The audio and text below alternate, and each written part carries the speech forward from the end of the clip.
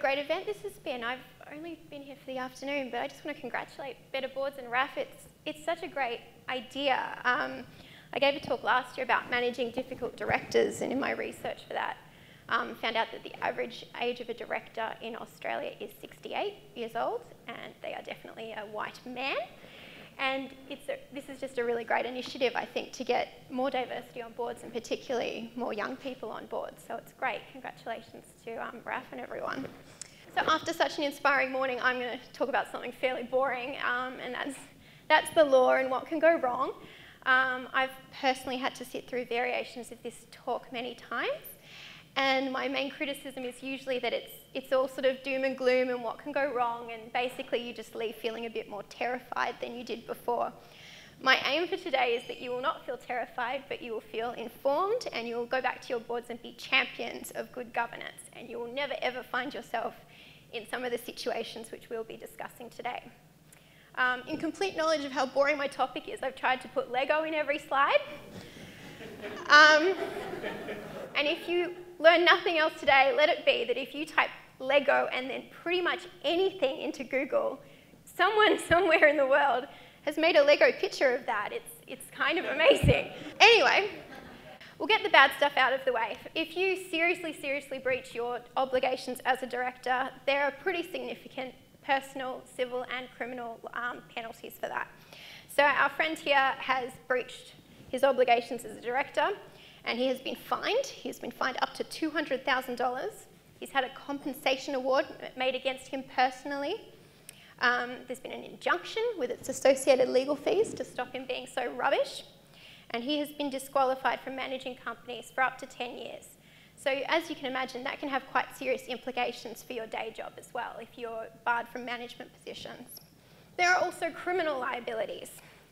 Now you have to work really hard to attract a criminal liability, so don't let this terrify you. And even if you do end up in jail, that guy's enjoying it by the looks of it.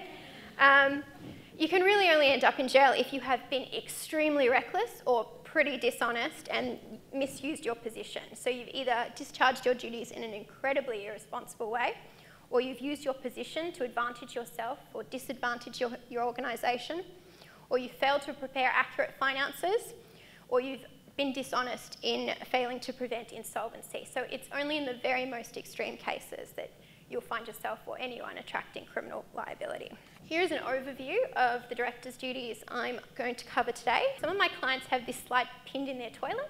If you feel your fellow directors do their best thinking there, then I suggest you also hang it up there. So I'm going to cover the key duties, the first of which is due care and diligence. So the standard of due care and diligence when you're on a board, you must exercise a degree of care and diligence that a reasonable director or officer in your position would exercise. So it's an objective test. It's what a reasonable person would have done. Now, what does that look like in effect? At a bare minimum, I would describe it as you have to take an active interest in the affairs of your organisation. It's really common, particularly on not-for-profits, to come across sleeping directors or people who are legacy directors who founded it 20 years ago and now just come to the AGM for a wine. Those people are breaching their obligations as directors, and if that reminds you of anyone on your board, I recommend that you take steps to rectify that. Every director has to understand the core business or the core operations, and you have to be ready to question anything that appears suspicious or potentially detrimental. So you just can't be asleep at the wheel. Once you assume that position, it's a very real and alive responsibility. The other thing that I'll add is that if you've held yourself out to have specialist skills, so if you are an accountant or a lawyer, then that attracts an additional standard. So you're then judged as was your behaviour reasonable, considering the skills that you had or said that you had. I will also add, just building on what Joanne said, your constitution can really protect you in terms of care and diligence. If you have a director on your board who is not coming to enough meetings, you can amend your constitution or your code of conduct to say, directors are expected to come to 10 out of 12 meetings or something like that. And you can really use your documents to support a culture that it forces directors to govern in a diligent way. The main one that attracts the attention of the courts is insolvent trading. So you all have a duty to ensure that your organisation is able to meet all its debts as and when it falls due. Now this requires you to understand basically the incomings and outgoings financially of your organisation. You are risking liability if there are reasonable grounds for suspecting insolvency and directors are aware, or a reasonable person in that position would have been aware. This is the area that the courts have been most vocal about. It's been addressed as a core responsibility. So that means you cannot delegate it to anybody. Everyone must be Batman. This is the one thing I really struggled to get a Lego analogy happening with, but I put Batman there because Batman's like, the buck stops with Batman. He's not like, oh, I'm not doing it today. So think of Batman. You must read and understand your financial, all the finances for your organisation. You have to understand when money's coming in, when money's going out. You have to keep an eye on money that might be due in the future. So what tends to trip people up is things like long service leave. A lot of organisations don't put aside money for long service leave. Or superannuation. We've had a lot of clients who just forget to pay superannuation. So these are the kinds of things you need to stay on top of. It does require a degree of financial literacy, which I'll talk about more in a minute. But this duty cannot be delegated. You can't just say, well, the Treasurer handles that and take their word for it. The court has said that is unacceptable. You likewise cannot outsource it. So you can't send it to an accounting firm. You can't send it to an auditor and wash your hands of it and sign off on it not reading it. Everyone personally has to read and understand the finances. Have I said that enough? Yeah, okay. You wouldn't believe how many directors that I speak to, half the board says, oh, numbers. And I'm speaking as someone whose mother did my tax return until she's probably doing it today. I'm not a financially enthusiastic person. I don't like maths. But when you're sitting on a board, please, please, please just make yourself do it. And that brings us to the only case that I will talk about today, because law is boring. This is the Centro case. So this was a big case a few years ago, and it's probably the leading case in relation to directors' duties in Australia. It was in the papers, but Centro is a large retail chain, and their directors got into some pretty hot water, basically on signing off on finances that left them $2.1 billion in shortfall. So it's unlikely that we're all sitting on boards that have billions of dollars to misplace, but it is still the leading authority and it affects all of us. So these directors signed off on these accounts not realising that they were wrong. And then the ATSIC pulled them, charged them, and the directors argued a bunch of things. One was that they relied on their accountants. So they had briefed, I won't say the name, but one of the top 4 accounting firms globally to do their books. And they had signed off on the reports. So they relied on that. And the court said, that's not enough. It's not enough to rely on even experts. You personally have to turn your mind to it. The other thing that they said in their defence was that they got so much information as board directors. Every meeting they had a pile this high of documents. How could they have possibly found this needle in a financial haystack when they were being given so much information? And likewise, the court said, it is the duty of the directors of the board to control what information comes before you. If you are receiving information that you can't use, that you can't understand, then that is your obligation to go back to either your auditors or your accountants or your organisation or the CEO or the treasurer and say, you have to give me the information in a way that we can understand and use. So that again was rejected. The other one that I found quite interesting was 2 of the directors argued, but this wasn't my area. So I came onto this board as a human resources consultant. I came onto this board to give marketing advice. I never said I was a financially savvy person. You know, we have financial people on the board. This is out of my wheelhouse. And the court said, doesn't matter.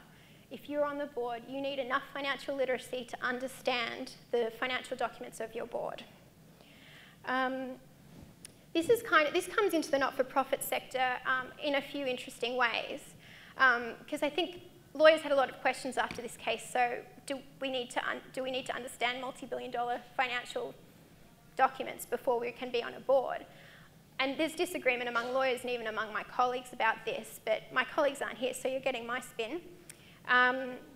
You need to have enough financial literacy to understand the books of your organisation. You don't need to understand Centro's, but you need to understand your organisation. So if it's a big organisation, you need quite a high level of financial literacy. If you're discharging complicated grants, if you have complicated employment awards, then that's again a bit higher. But if you're managing a graveyard or an op shop, arguably you probably just need to understand money in, money out, read a spreadsheet. So it's on a sliding scale. What a lot of people say is that, to me, when I give variations of this advice, is that but we're volunteers. These were paid directors. What court is going to penalise us when we were doing this for free in our own time? And the answer to that is that the case doesn't specifically mention that this doesn't apply to volunteers. The language they use is very broad. So until another case comes to them, and I suggest no one here is so negligent that they get there, we don't know. But the court would have had in their mind that there are hundreds of thousands of not-for-profits. Likewise, the people who have drafted and amended the Corporations Act would have turned their minds to the fact that a lot of corporations are not-for-profits, a lot of directors are volunteers, and none of them have seen fit to draft any kind of exception. So we have to assume that even though you're a volunteer, this all applies to you as well. Another issue that can sometimes come up is when you have a stakeholder on a board. So I've worked with an organisation that was an Indigenous organisation, and it was important to them to have a lot of community members on the board, including community members affected by addiction and community members affected by fetal alcohol syndrome. So they felt that was very important to inform the direction of their board. Those board members sadly did not have the mental capacity to understand the governance of the organisation or the financial documents. So in that case, we advised them to look at different positions that those people could assume. You should absolutely not disregard the important role that those people can play in your organisation, but in that case, it was inappropriate to have them on the board, and it made them vulnerable to, because they were personally liable for decisions that they didn't understand. So we shifted their structure a little bit. One of those members became an ambassador for the organisation and did a lot of public speaking really well. Some other people became a consumer advisory group. So before every second board meeting, the consumers would meet with the board and they would have a chat about issues that were affecting them and what they thought the organisation should be doing. So in that way, they were able to utilise their input and make sure that they were contributing to the aims of the organisation, but without making them vulnerable as directors. The last duty we'll talk about is you must discharge your duties with good faith and for proper purpose. So this is basically, I think, about loyalty to the organisation. The most common breaches that I've seen are misusing information or misuse of a position, and also not managing a conflict of interest. Oh wait, hang on, I've got a trick. Excellent. Topical. So an organisation, I'm not implying that Bronwyn Bishop is a bad director. So an organisation I've worked with, I won't give any identifying information, but this organisation decided to buy a bus. So they bought a bus for the organisation.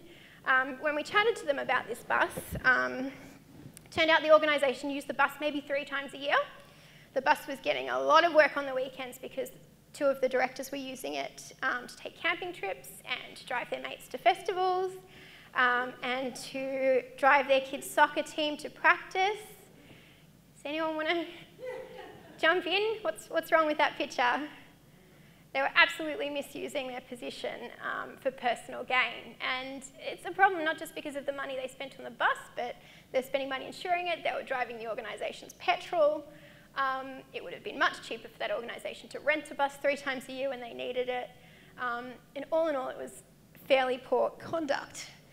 So it's just important to be mindful of your own conduct and your fellow directors' conduct. I find it's especially common in very small not-for-profits where people have been involved for a long time.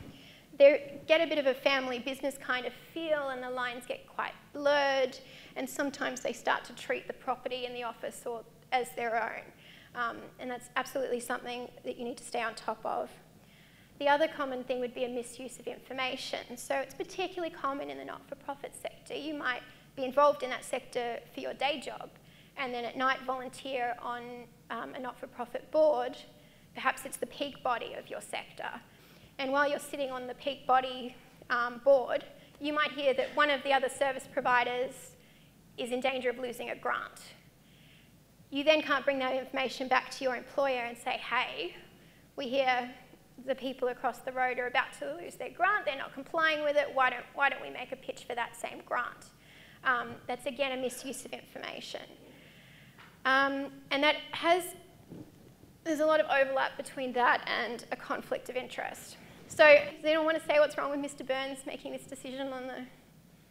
It's a conflict of interest. His personal company is going to benefit from that decision. It would have been more appropriate for Mr. Burns, if the organisation was deciding what kind of power they were going to use, it would have been appropriate for Mr. Burns to declare a conflict, and then that board would have a procedure for managing that conflict. So it might be that Mr. Burns has just declared the conflict and it's judged in that situation. That's fine, knowing that we'll all make the decision anyway. It might be that Mr. Burns has to abstain from voting on any decisions relating to power providers. It might be that Mr. Burns has to leave the room. In very extreme cases, it might be that Mr. Burns can't sit on an organisation that is so directly in conflict with his personal economic interests. But in 99% of cases, I think, particularly not-for-profits, conflicts shouldn't be seen as the end of the world. I think we have to expect that they'll occur. It's entirely about managing them. And there's no need to panic if you feel like you have a conflict. It's absolutely about just having a procedure in place. So that has covered the main duties. My colleagues and I had a brainstorm. These are what we think the common mistakes on not-for-profit boards are. It's pretty common to see conflicts not being managed properly, particularly in regional areas, or if you're in kind of a niche sector, there's obviously a lot of overlap. You're going to know the same people, you're going to use different providers, you're going to have mates, you're going to have probably relatives even. It's entirely about managing that. And see the upside of that.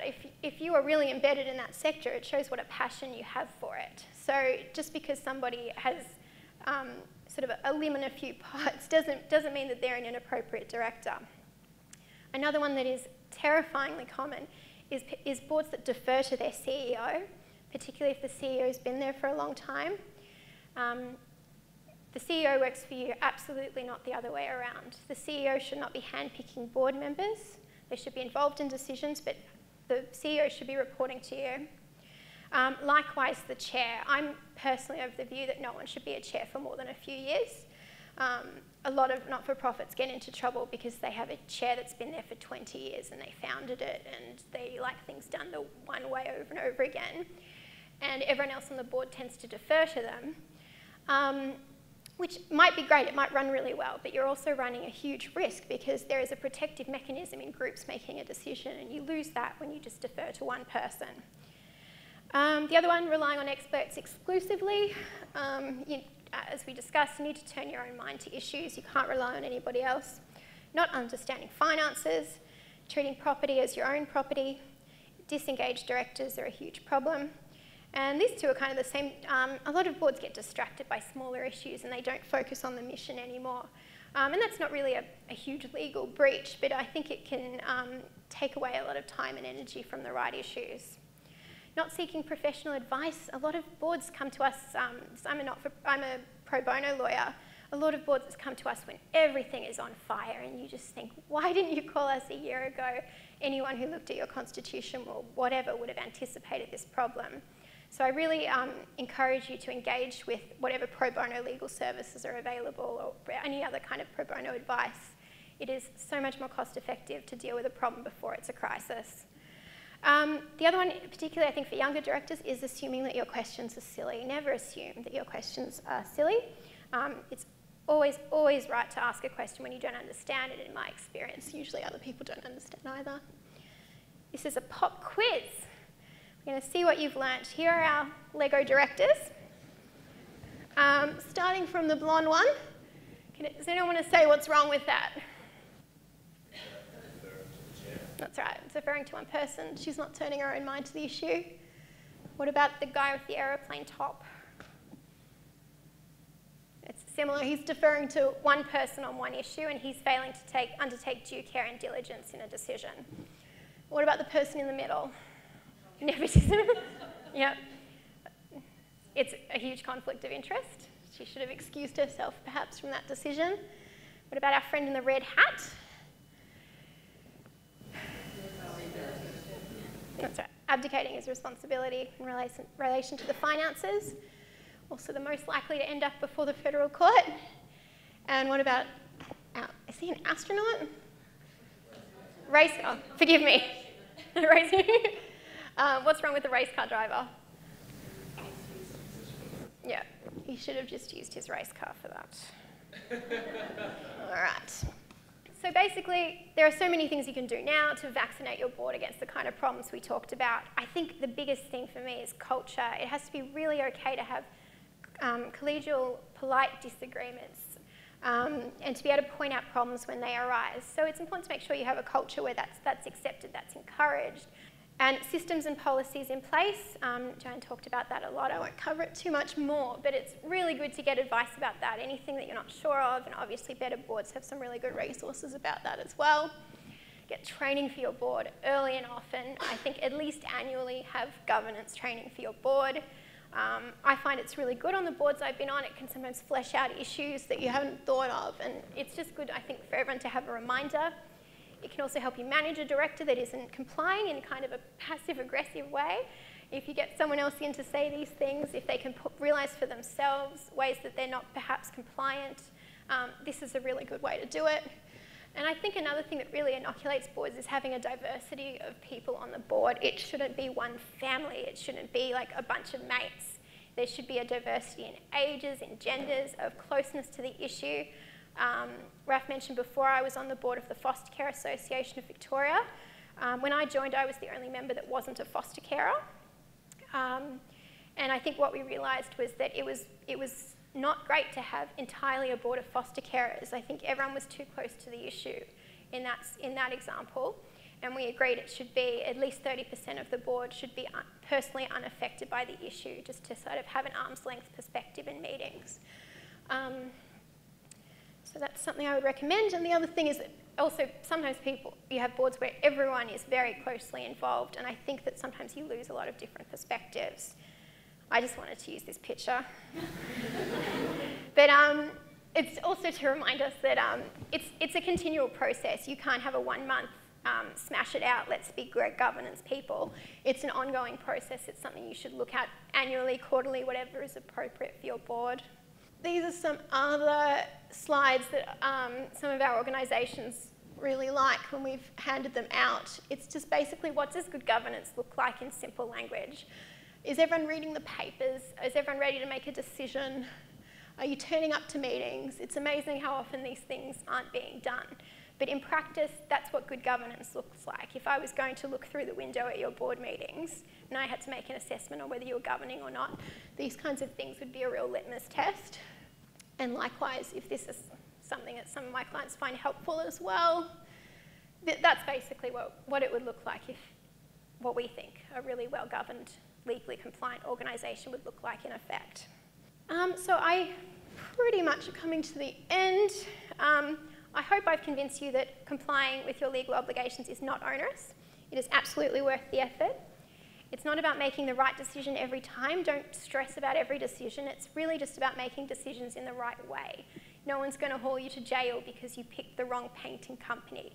It's really about how you what led to that decision, what process you entered into. And above all, have fun. If you type dysfunctional board Lego, you get that. It reminds me of Kill Bill. That's it. Thank you very much.